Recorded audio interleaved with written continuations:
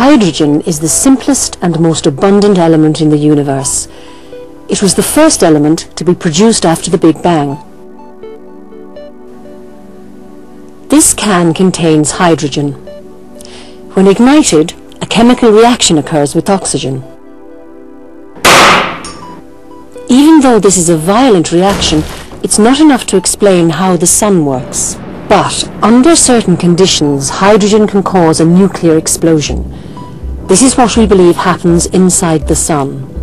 It's like millions and millions of hydrogen bombs exploding every second at the center of the sun.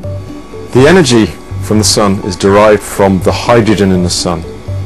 The hydrogen is fused to form helium. We should think of the sun as a huge ball of gas. You could fit 1 million Earths inside that ball of gas. The surface temperature of that ball of gas is something like 6,000 degrees Celsius, and at the core it's a staggering 15 million degrees Celsius. At these extremely high temperatures in the core of the sun, hydrogen nuclei join or fuse together to form helium.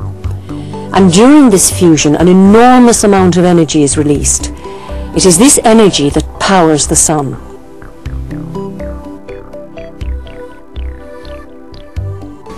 Eventually that hydrogen will run out, so the sun has a natural lifetime.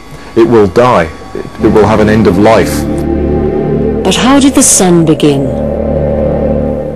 Nearly 5,000 million years ago, in a spiral arm of our galaxy, a cloud of gas and dust existed.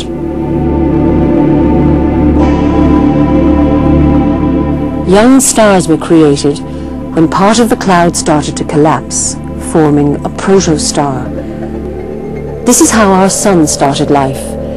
As the gas and dust at the center of the cloud got squeezed together, it started to heat up. The temperature became so extreme that hydrogen started fusing to helium. The sun switched on.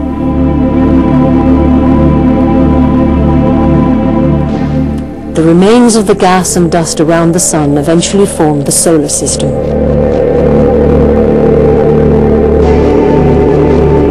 Our sun is currently at middle age, and luckily for us, it's stable.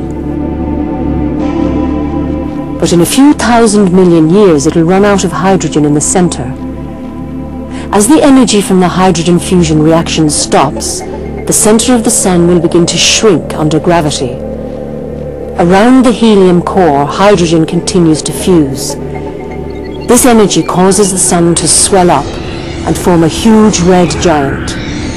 As it swells, the sun will swallow up Mercury and Venus and leave the Earth parched.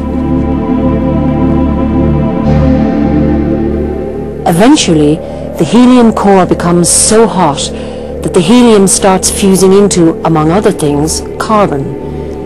The sun now begins to pulsate, until eventually, in one of these pulses, it throws out its layers, forming a planetary nebula.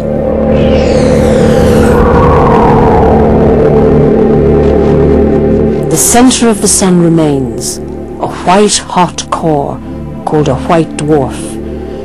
This slowly cools down, still orbited by the charred remains of the Earth and other planets.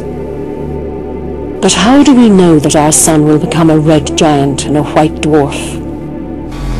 If an alien came to the Earth and found one human being and studied that human being, they'd be able to say something about how that person worked, how they breathed, how they could see, something about how their arms and legs worked and so on, but they wouldn't understand anything about the life cycle of human beings. In order to do that, they'd have to see babies, adults, older people, and then they'd know something about the life cycle, how people are born, how they die and so on. Of course, astronomers are in the same position. We have this star called the Sun, which happens to be close to us. We can study it in great detail, we can understand something about how it works, but to look at the life cycle of the Sun, we really need to look out at the other stars, and we can see stars in different stages of their life in the same way as the people were in that analogy. So you see younger stars being formed in gas clouds, you see stars like the Sun, you see the old red giants. You see stars exploding.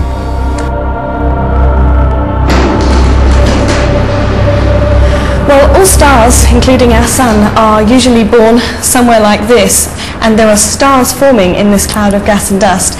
Now when we study this, we can see that there are stars that are about the same size as our sun, but there are many that are much, much bigger, and much bigger stars have a completely different life cycle. A big star, by being big, signs its own death warrant. Because it's so big, its nuclear reaction goes much, much faster, and it consumes itself in a much shorter time than a star like the sun.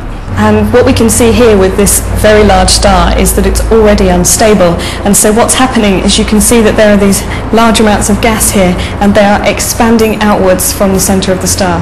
And the fate for this star is to blow up in a dramatic way, and we call that a supernova. During a supernova, a star will almost outshine an entire galaxy. It gives off an awful lot of energy, and it basically blows itself to bits.